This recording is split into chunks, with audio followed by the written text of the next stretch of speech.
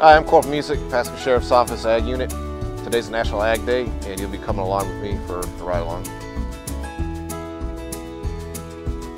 As a member of the Environmental Crimes Unit, I'm in the Agriculture Unit. Some of the things we deal with, most typical days are loose livestock. We deal with a lot of fences that are down from accidents or other reasons. We also address abuse and neglect of all variety of livestock. Also address issues of trespassing on public and private lands.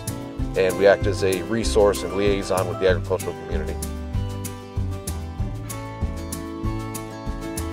All right, we had a call last night about cows out over here.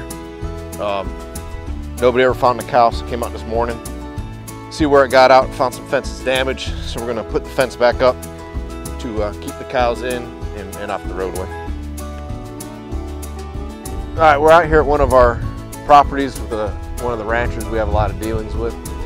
He actually bought a cow that we had at impound and sold at public sales. So we came out here to see how she's doing. She actually had a calf.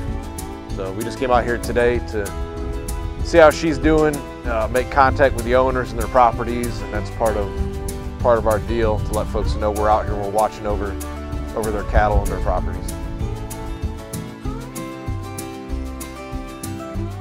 We got a call today about some horses. A person was driving by, said that they look skinny. And they were concerned about them.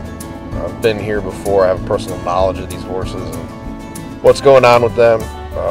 They've been in the family for many years. A lot of them are very old, and the owner is just letting them live their days out on the property. I'm still going to go check and see if everything looks all right, and that's where we're at.